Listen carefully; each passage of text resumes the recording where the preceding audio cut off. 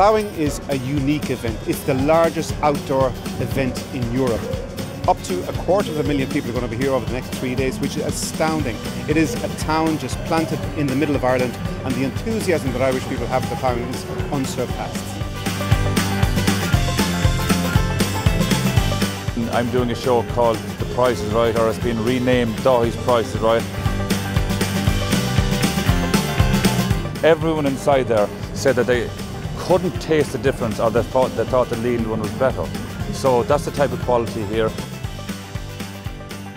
It was a major breakthrough for us to get into Lidl stores. It's the sole, I suppose, our sole business.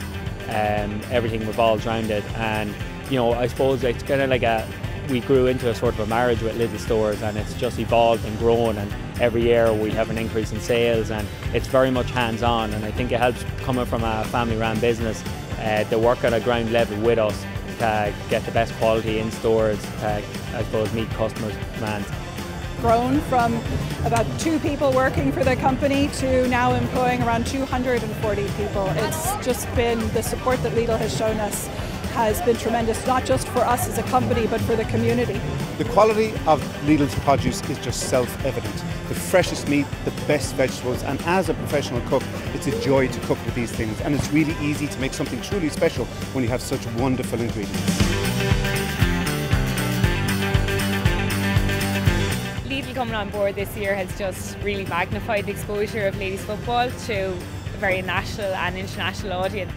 They're not just looking after the big clubs in big towns, they're looking right down to smaller clubs in rural areas that deserve just as much support as anybody else.